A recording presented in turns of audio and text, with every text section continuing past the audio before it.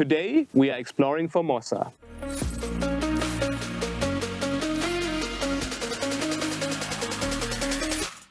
Welcome back to the Traveling Kunz YouTube channel. You are watching the first episode of the Exploring Formosa video series.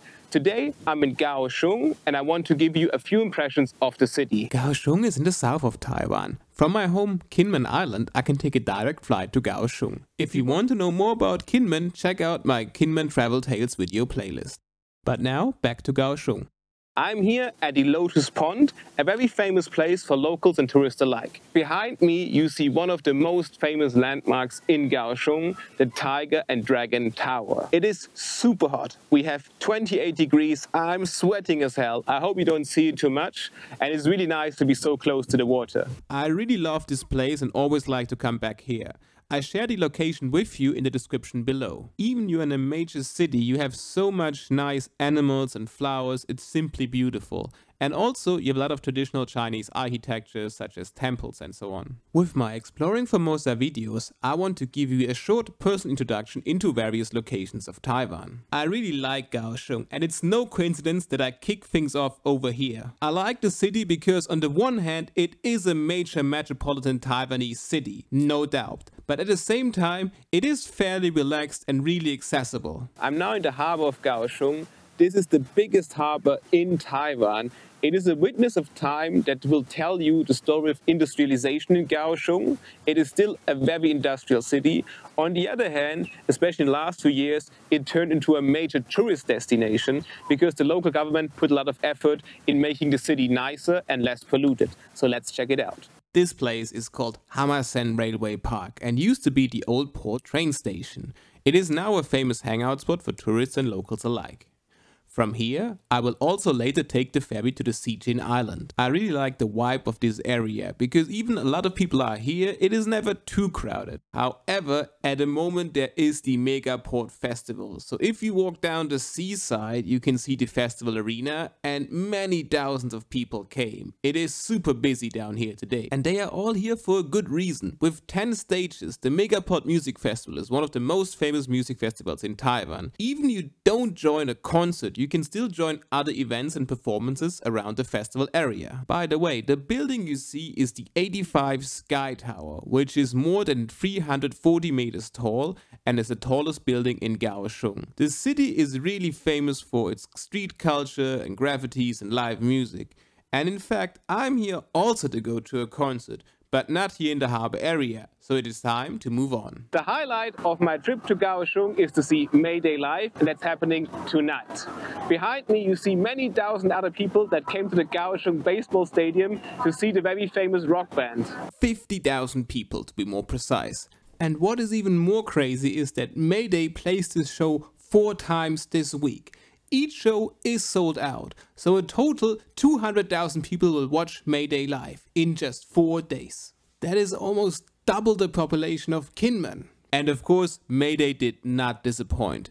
But taking videos of the concert itself was strictly forbidden, and of course I would never break any rules. So I'm sorry that I can't show you more footage. There was one exception, however. Besides the amazing show, another epic highlight was the reunion of the Taiwanese boy band Energy. And after this great experience, it was time to move on. We are now on the ferry to Kinmen Island, a small district that's part of Kaohsiung and very famous for tourists. The ferry goes over the famous Love River of Kaohsiung. It's a picturesque river that flows through the city, and it's a popular spot for tourists to take romantic walks or enjoy a river cruise. As you see, it's nighttime already, however it is still super warm. There is a light breeze and I feel super relaxed.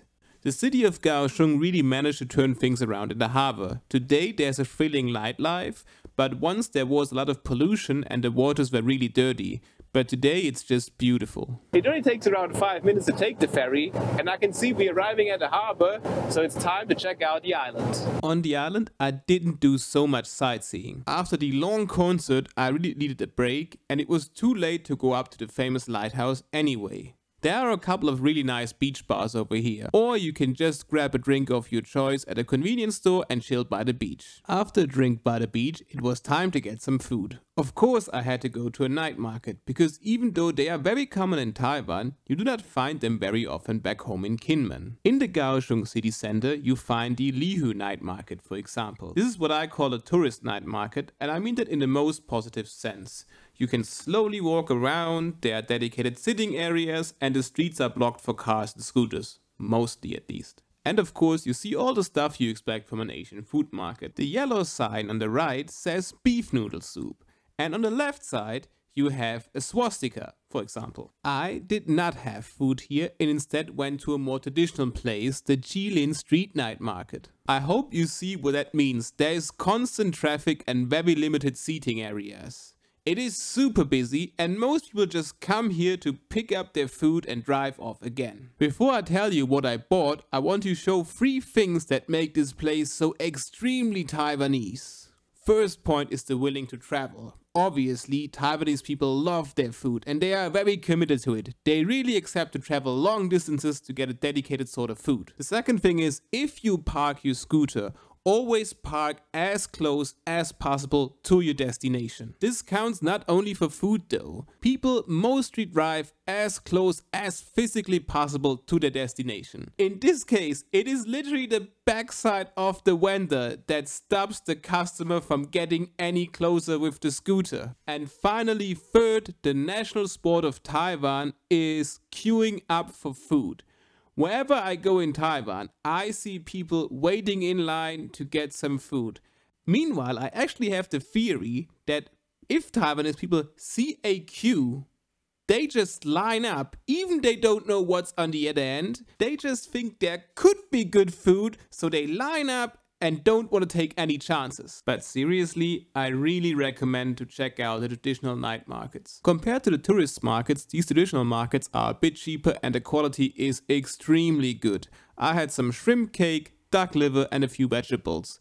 And I also had a bit more than it would be healthy for one person, but still this is a great end to my trip to Kaohsiung. I really hope that you liked this video. If you do, please hit that like button and subscribe to my channel. Otherwise, see you next time, bye!